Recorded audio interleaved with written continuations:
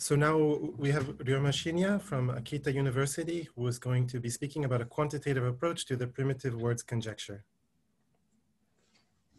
Okay, thank you, Noam, for the introduction. Do you hear me? Yes. My voice clear? Okay, okay. So, hi, this is Ryoma from Akita University, Japan.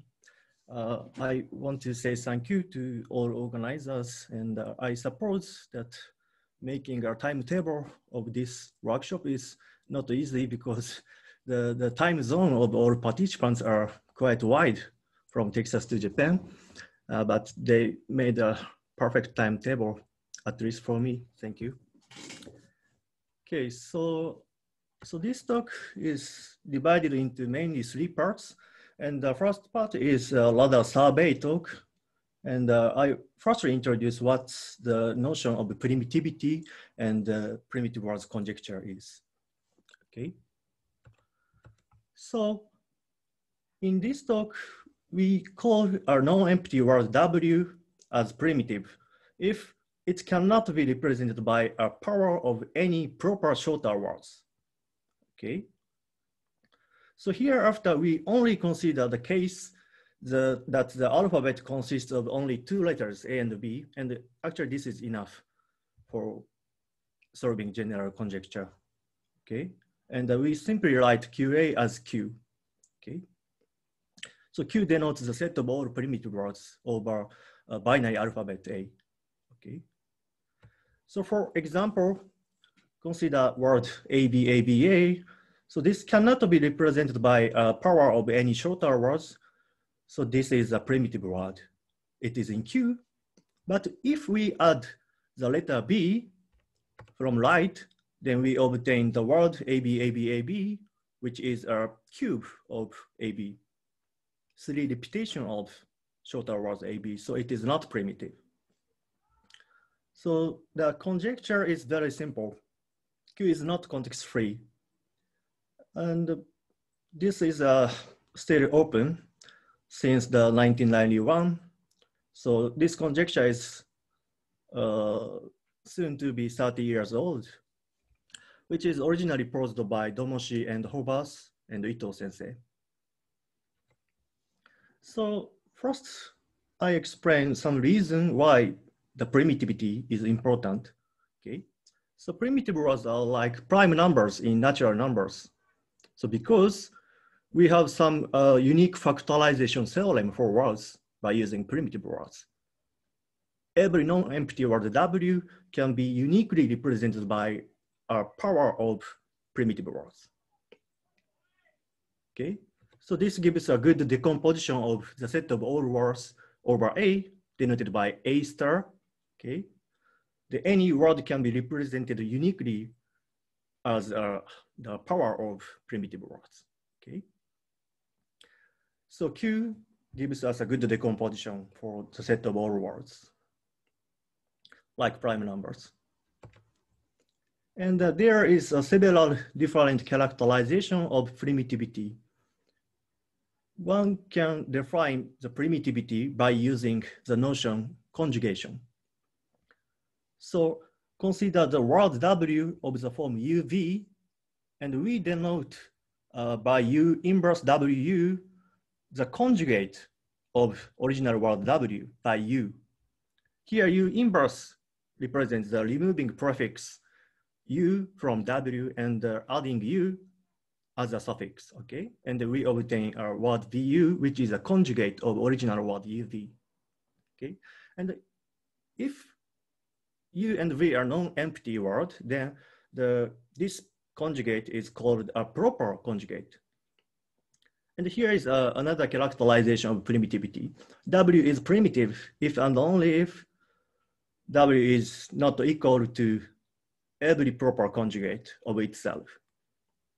Okay. So if we think about, if we think the conjugation as a partial morphisms on words, and then the primitivity just means there is no non-trivial automorphism. So primitivity has some similar flavor with the notion called rigidity which is important in model theory and finite model theory too. Okay. So because the primitive words gives a good decomposition theorem, so it plays a central role in algebraic coding theory and combinatorics on words too. And also there is some special subclass of primitive words called the Lindon words, and which is useful in text compression. Okay. So this is a very rough reason why the primitivity is matter. Okay. So here is the picture of two guys. The left one is Ito sensei, and the right one is, the middle one is Pori sensei. And they recently published the monograph which consists of numerous results of primitive words and context-free languages. Okay. So this talk, I sometimes refer this monograph. And actually my title page is inspired by this book. Yeah, I mimic it. Okay. So here is a third guy, Shirad Fazekas from Akita University. And his supervisor was Pari at the University of Debrecen, Hungary.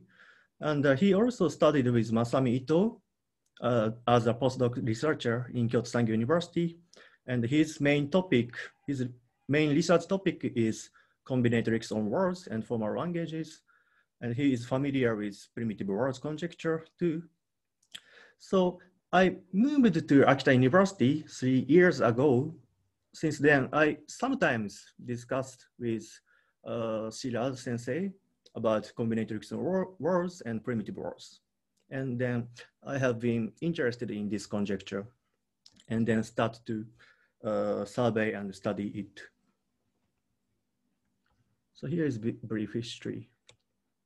So now let me explain some brief survey of known approaches to the primitive word conjecture.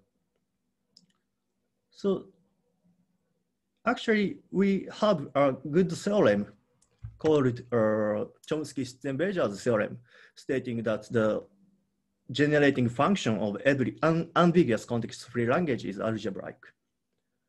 By using this theorem, we can formally show that Q is not an ambiguous context-free. And actually, this is firstly shown by Petersen, but in 1994. He showed that the generating function of the set of primitive words has this form. It can be represented by using a Möbius function, okay? And he showed that this is a non-algebraic generating function. So Q is not an ambiguous context-free language, okay? So this is a generating functional approach. But as far as I know, for general context-free languages, there is no good theory of generating functions. So I think this approach is very hard to apply to the conjecture. Also, there is more formal language theoretic approach, constructing a regular language so that this condition holds. Because if we have some context-free language L and some regular language L, and then their intersection is always context-free. So if we can construct such language L for Q, then we can show that Q is not context-free, okay? However, the monograph says that by some results of Katsoni and Katsura, this approach also seems to be hopeless, because they showed that for many forms of regular languages, their intersection with the set of primitive words is always context-free. And then now there are results called Katsoni-Katsura theory, which I don't explain deeper. So please see the monograph for details, okay? But we have another approach, which is maybe a most simplest approach, like a pumping lemma-like technique, okay? But this approach is also hopeless because actually Q resists almost all known tests of context freeness, including various extension of classical pumping lemma, okay? So now let's turn to the main topic of this talk, some quantitative approach to the primitive world conjecture. Okay. So let me first introduce the notion of density of formal languages. So here we write delta AL as an asymptotic density of a language L, which is defined by here, which is a limit of this fraction. So let's forget about this limit and then only consider this fraction. So the value of this fraction exactly represents the probability that the randomly chosen word of length n is in L, okay? And then take its limit. So that is the asymptotic density of a language L, okay? And then Brastel showed that if L is regular, then its density is always rational number if it exists. Okay, so this fact is basically follows from the fact that the generating function of any regular language is rational. Pretty fact. Okay, so for regular languages, we have another pretty fact. So here we call a language null if its density is 0. And this fact gives an alternative characterization of non-null regular languages. A regular language L is null if and only if it is dense. Dense in this sense. It intersects with any ideal language generated by any words. Here A star W A star is called the ideal language generated by W, which consists of all words contains W as a subword, okay? So basically speaking, so this fact says that two different notions of largeness, one is major theoretic largeness, non-null, and another one is topological largeness, called dense, are equivalent for the regular case. Okay. And then I want to explain the further factor 2. So the left to right direction, L is not null implies L is dense, is true for any language, not necessary to be regular languages, but the converse direction is not true in general.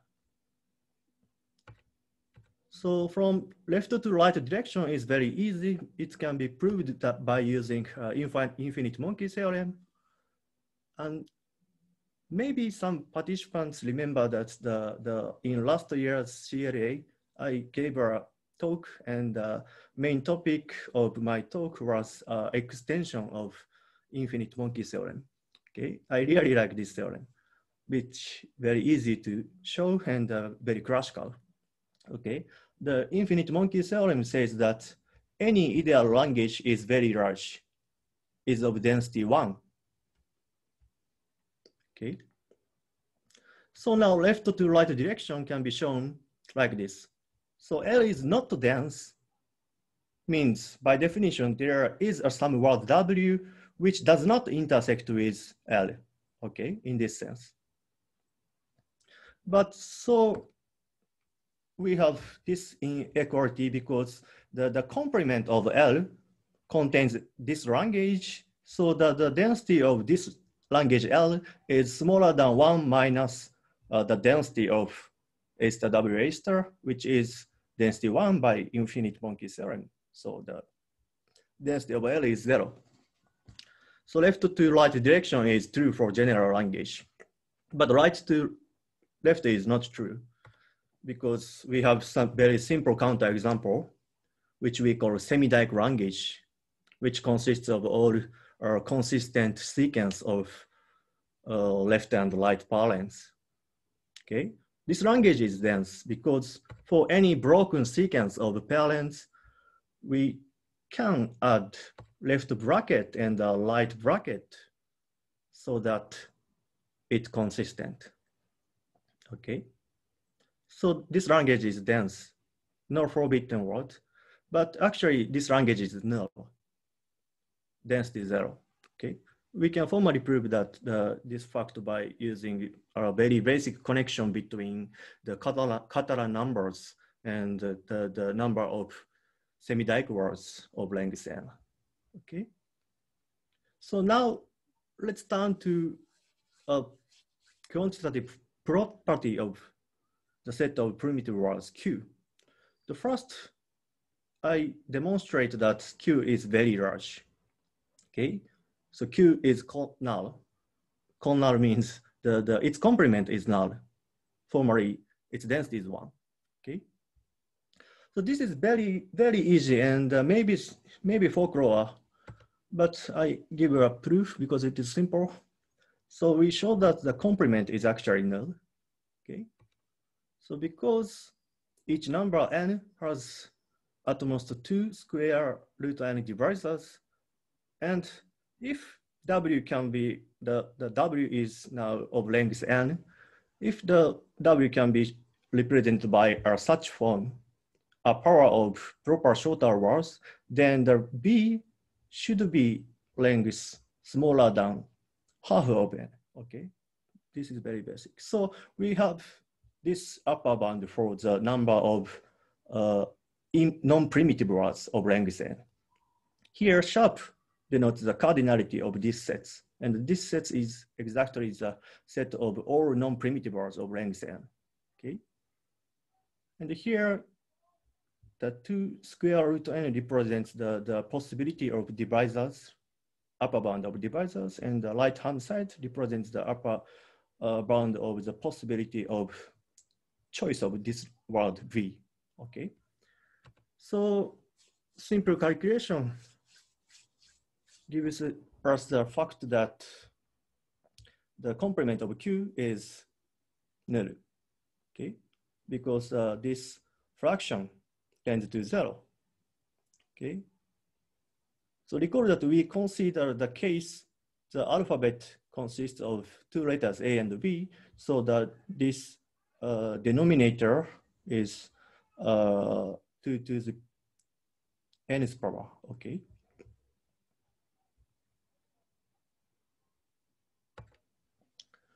Okay, so anyway, this fact is very simple and maybe folklore, but I don't find any literature which pointed out this fact explicitly. Anyway, so this fact actually gives us a rough intuition that why Q fulfills various extensions of pumping-lemma-like test of context freeness, okay? Because any pumping sequence cannot escape from Q. So now recall that this is exactly the statement of classical pumping lemma, okay? If L is context free, there is some length P called the pumping length. And then if L contains a sufficiently long word U, which is longer than P, can be factorized as dWxyz, which W and Y are pumping part. And we can pump this part arbitrarily many times, preserving membershipness of L, okay? So if L contains U and U has some factorization of this form, and then we can pump it. And then if some N, if the W, N, X, Y, and Z is in the outside of L, we can conclude that by using pumping lemma, L is not context free, okay? L is not context free. So this is how pumping lemma-like technique works.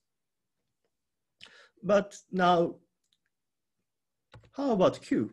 Because Q is very large. It contains almost all words. So any pumping sequence basically cannot escape from Q, okay, because it is very large.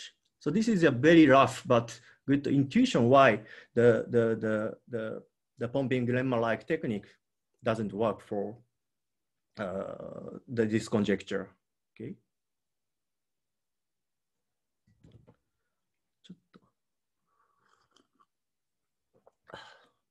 Sorry.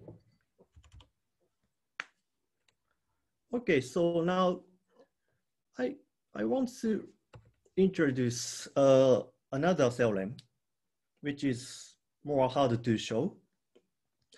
Every regular subset of Q is actually very small, null. So this theorem states that basically while Q is very large, but every regular subset of Q is null. So intuitively, this means that there is no good lower approximation of Q by regular languages. We cannot have any good approximation from lower, okay?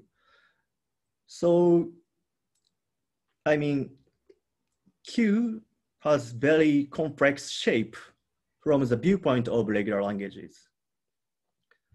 And then proof of this theorem uses our basic semigroup theory, including Green's relations and Green's theorem. And I think not so much participants are familiar with semigroup theory, but I think, okay, I think I have enough time. So I give a quick introduction to semigroup theory, and I want to explain the proof sketch of this theorem. Okay, now we consider a monoid M. M is not necessary to be finite. Infinite monoid is okay. So for monoid M, we can define Green's four relations, J, L, R, and H as like this. And all of these relations can be defined by using the notion of ideals.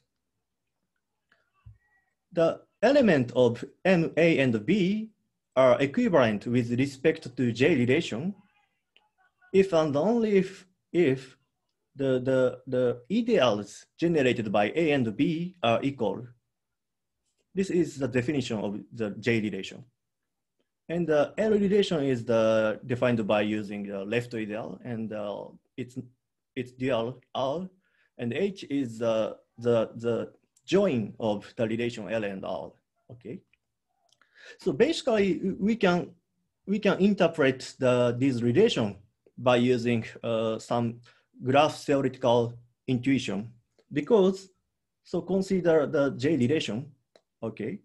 A and B are equivalent with respect to J if and only if there are four elements, X, Y, X prime, Y prime, such that X, A, Y equals to B and X prime, B, Y prime equals to A, which can be interpreted as A and B are mutually reachable, okay, by multiplying, by both sides multiplying by other elements. So A and B belong to the same strongly connected component in the Cayley graph of M. This is the notion of J relation, okay? So L can be interpreted as some left reachability relation, okay? And R as a right reachability relation, okay? So now the statement of Green's theorem is follows. Let M be a monoid and A be its element. Then here HA denotes the equivalent class of A with respect to H relation, okay? And the theorem states that HA contains some idempotent element if and only if it is actually a subgroup of M and whose identity element is E. That's idempotent, okay?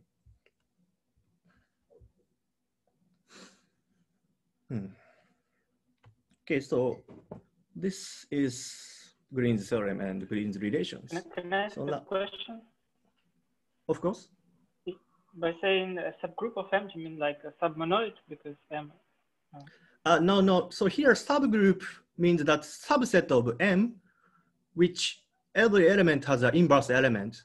So the unit element not necessary to be coincide with the M's identity, right?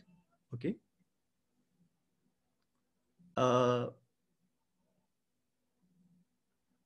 you satisfied? Probably.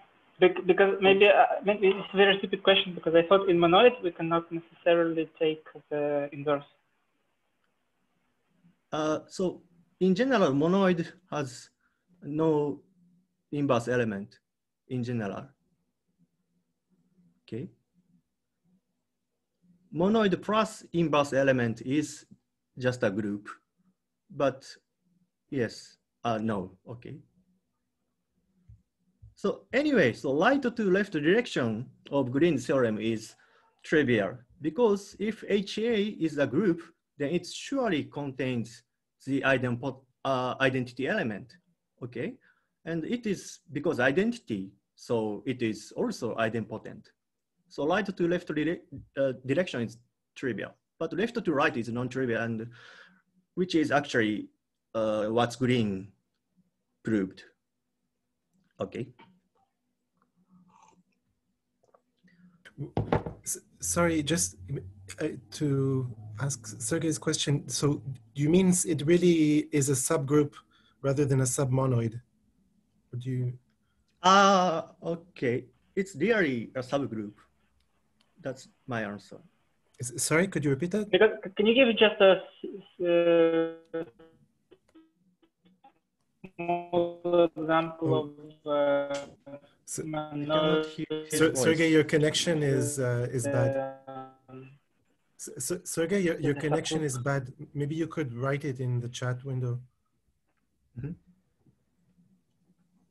Yeah, chat is more preferable because I have better reading skill than listening skill. So maybe a small example. I cannot use whiteboard, so it's okay. Anyway, okay. The proof actually contains the how to use Green's theorem. So maybe if I explain the proof, maybe he can grasp some intuition. So yeah, maybe you can go on, and if it's unclear, we can come back later.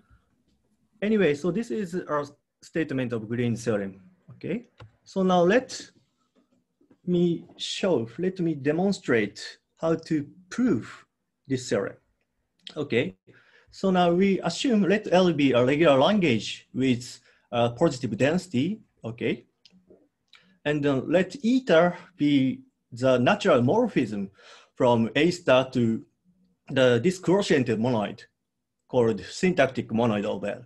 And here, this relation, tilde L, is called the syntactic congruence and defined like this. The two words U and V are equivalent on this congruence if and only if the L cannot distinguish these two words U and V by concatenating other words, okay? This is a concept of the syntactic congruence. And this is actually a congruence, so we can take the quotient, okay? The classical Myhill-Nerode theorem states that the L is regular if and only if this is a finite monoid, okay? And then let S be the syntactic image of the language L, okay? So now we consider this situation, okay?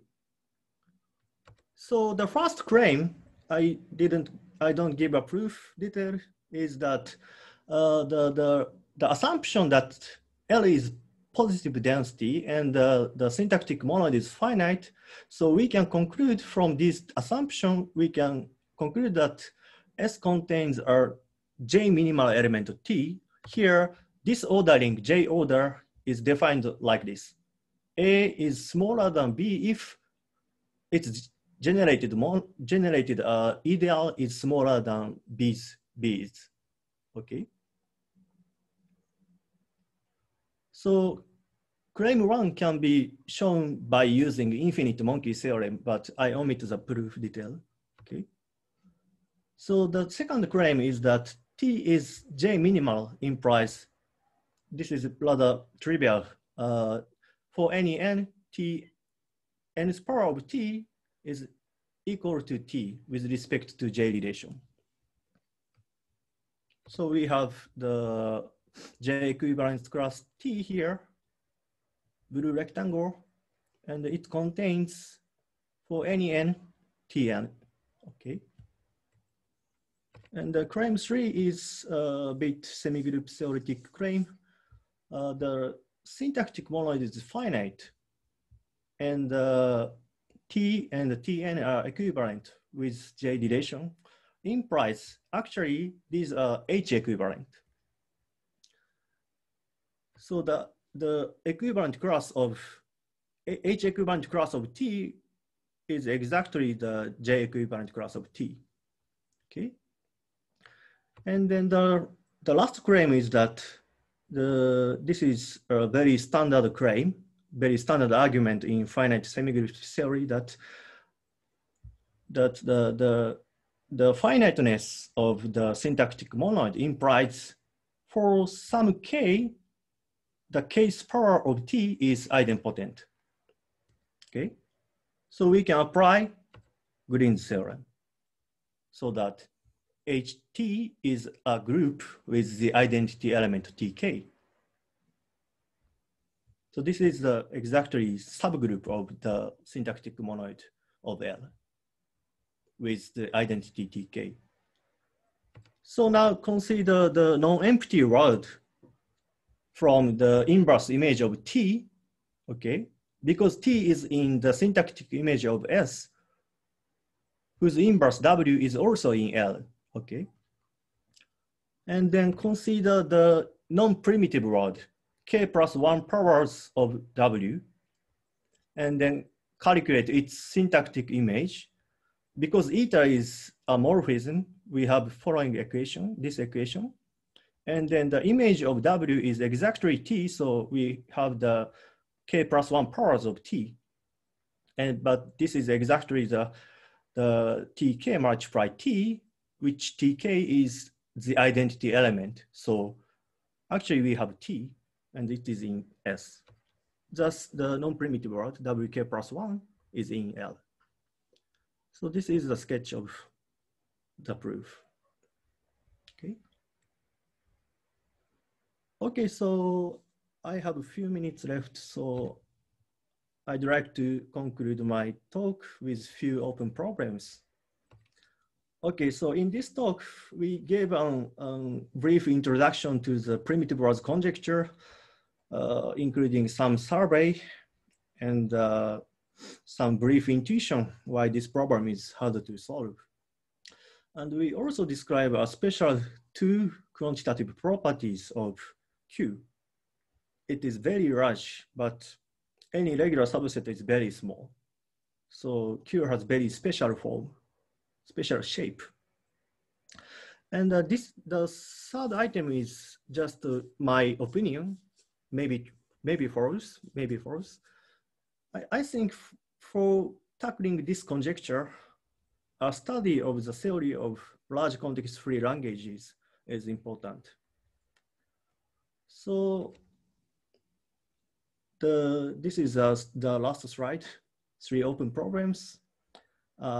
Maybe it is better to discuss these problems in open problem session, I think. Okay, thank you very much, Ryoma.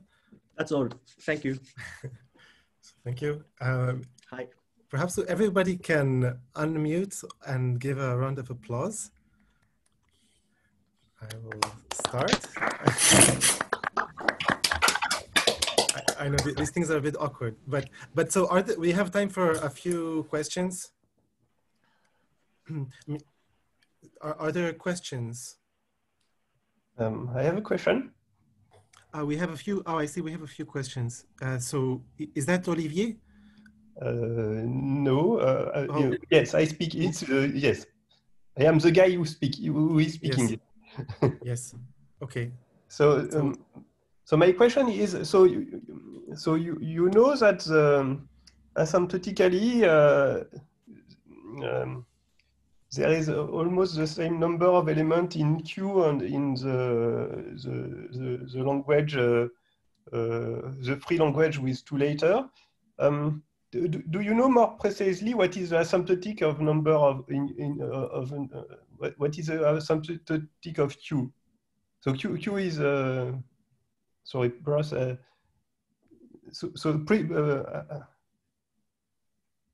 Yes. So you have this expression. Okay. So, yes, but can you are able to analyze this expression, because it seems that if we use Dirichlet series, it could be quite easy to understand what is the meaning of this expression. It's just an inversion. Mm-hmm. I only know a rough asymptotic formation of this generating function because it is actually null, so maybe it tends to maybe it can be upper bounded by the properly upper bounded by the some exponential function, but I don't know precise asymptotic formula of this language. I only know this equation, and I only know its density is 0.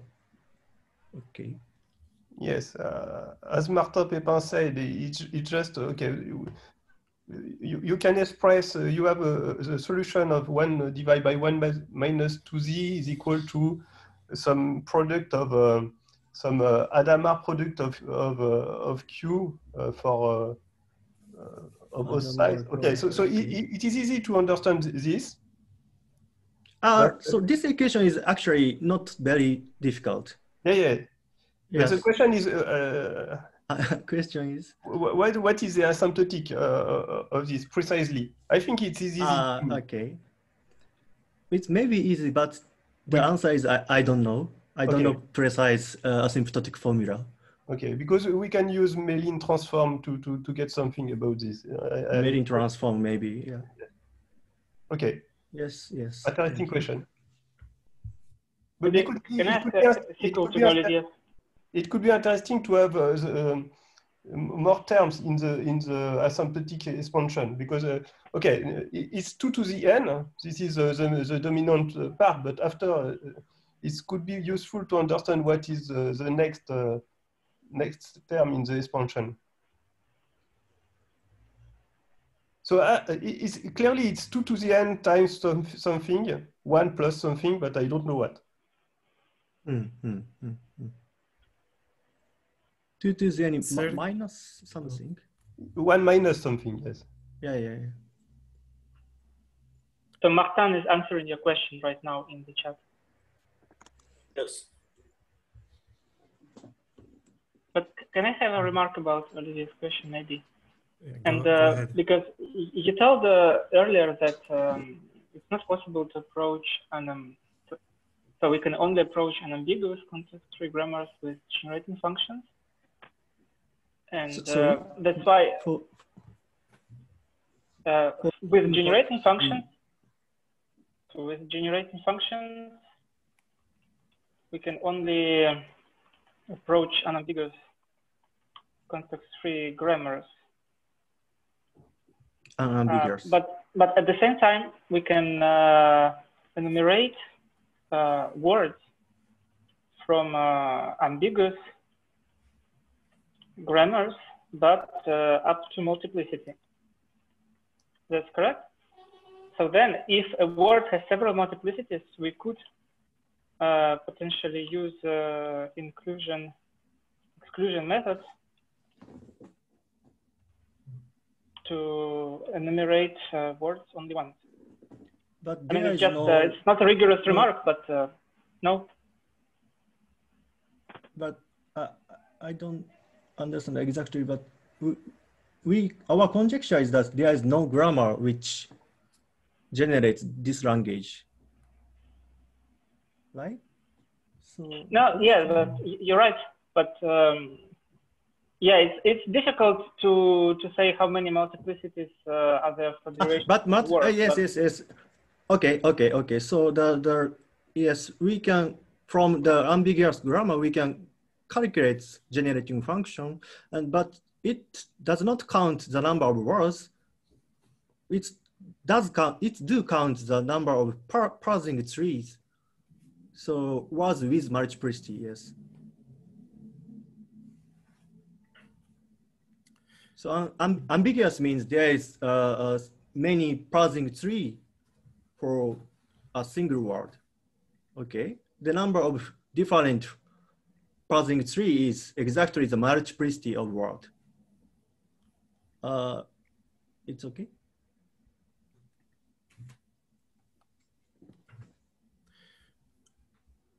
But the potential way to see that.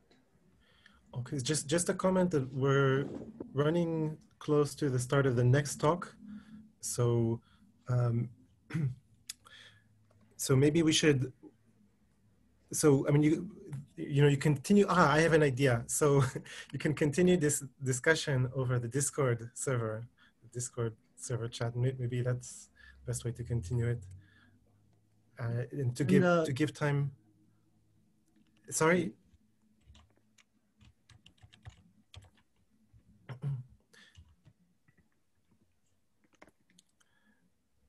And Norm? Yes. Can I attend the open programming session tomorrow? Yes, of course. Because today's open programming session is too late from Japan. It's very late, yes. Yes, it's too late. So maybe I will attend tomorrow's open programming session. I will send us some slide. Yeah, that would be great. Later. Okay. Thank you. Okay, so let's thank you again for this very interesting talk. And yeah, and you can continue the conversation.